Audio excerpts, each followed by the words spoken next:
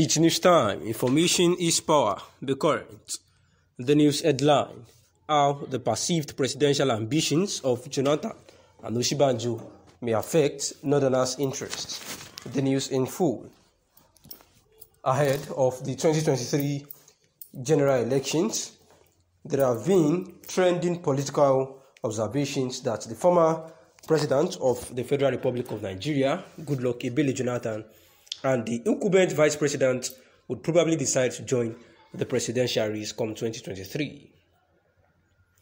Although neither former President Goodluck Ebele Jonathan nor the vice president himself, Professor Yemi Osinbajo, has made it known to the public that they would vie for the presidential seat of the Federal Republic of Nigeria in 2023.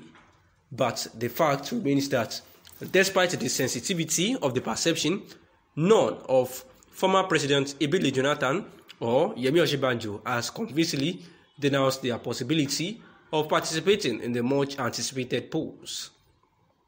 However, if by the way, both former presidents Goodluck Ebele Jonathan and the incumbent vice president Yemi Osinbajo decides to join the 2023 presidential race, has been perceived, it will surely have strategic effect on the support of the Northerners for either of the candidates.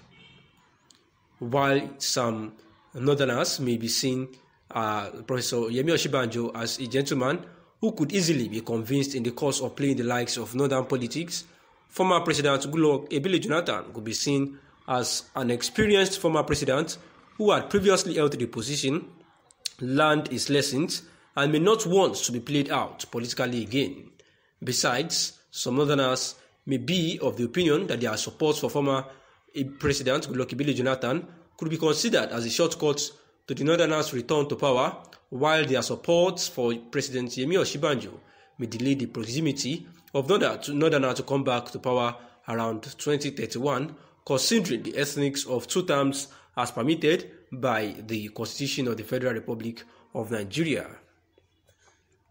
Consequently, there may be higher considerations as regards the issue, where the chances of the Northerners to throw support behind former President Ebele Jonathan is actually high, and if the number of years he would spend in power is put into consideration, they probably would actually support Goodluck Ebele Jonathan. The Buhari-led administration keeps making records in the arming of the Nigerian military, and coming just a few months after it supplied quite a number of mine-resistant ambush-protected MRAP vehicles to the Nigerian army, the Buhari-led administration has recently made another history by supplying another set of CS-VP3 Bigfoot MRAP multipurpose armored vehicles to them so as to enhance their conquest of insurgents and other violent criminal groups.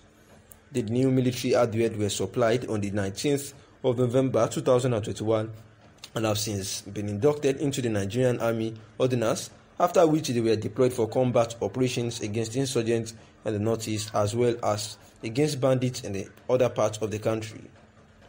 With these continuous military supplies by Buhari administration, it has become essential to point out that the administration has made Nigerian history about being the best in equipping and arming the country's soldiers, which is an essential element in motivating the troops to serve the nation with all their hearts.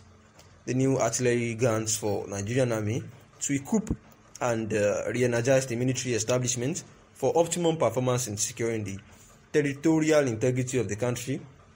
President Muhammadu Buhari administration has brought a new set of artillery guns for the Nigerian army, and the new artillery guns were inducted into the armory of the Nigerian army on the 19th of December 2020 at the headquarters of the Nigerian Army School of Artillery, NASA, in Kakia, Kaduna State, after which they were deployed against insurgents and other violent groups in the part of the country.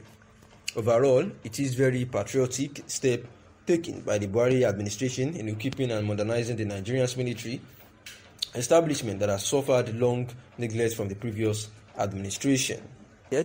Out-of-school children figure is witnessing a massive rise of orphans everywhere. We can't travel in peace. The economy is crumbling. People are burnt while traveling. The protesters marched from Audu Bako Secretariat to the Kano government house, where security operatives received the group of protesters, listened to them and promised to take the matter further to the appropriate quarters. Meanwhile, following the recent spike in terror attacks in Sokoto and Katsina states, President Muhammadu Buhari has dispatched a high-level delegation made up of heads of national intelligence and security services to the two states. According to a statement by the President's Senior Special Assistant on Media and Publicity, Garba Shehu, on Friday, Buhari expects the delegation to present an immediate situation report and recommendations on actions to follow to effectively deal with the worrying situation. And also, the defunct Social Democratic Party, SDP, Professor Yowuse Aga has urged separatist agitators to go about the agitations in a civilized manner to avoid bloodshed. In an interview with Vincent Kalu, the Professor Agia, a former senator who has served twice as minister and twice as ambassador, said that the 3 zones that have produced presidents should wait for the other 3 zones to have president. After that, he noted that the president should be chosen purely through popular contest, devoid of zoning. Many Nigerians have tried to go back in history to situate Nigerians' problems in the amalgamation of 1914. They say the Nigerians' amalgamation into one country should never be taking place because of our differences. These groups insist that the amalgamation's expiration date is over and is now the time for the dissolution of the Federation. But I say these people are wrong. There is no manual for the formation of nations. Wars, accidents, imperialism, necessity, agreement, arbitrations, and consensus have all given birth to countries. Our nation was born from imperialism and it became a British colony after the Berlin Conference of 1884 to 1885. But we shook off the shackles of colonialism and emerged as an independent nation. The whole world still understanding that Nigeria would be a great nation and would wipe away the tears of all black people of the world by building a great democracy and a republic where justice and honor, peace and progress will be showcased.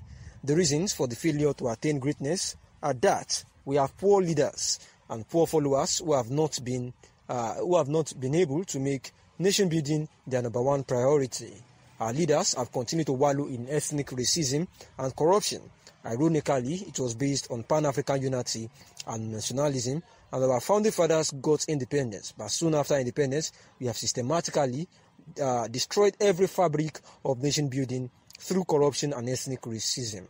The last 6 years have been the very worst in throwing up Nigeria's fault lines. The parties have failed to give leadership and they lack ideological commitment, purpose, or clarity. The weak institutions of states have been unable to defend democracy, and the Nigerian people have yet not resolved on national greatness. When we decide, nobody can stop us, the professor says. The professor also noted that the Nigerians elite must come together and overcome their apathy and decide to make Nigeria great through comprehensive restructuring of the federation, saying that we need more efficient and leaner federal, civil and public service, and that we need the states to be stronger and the federal government to divest itself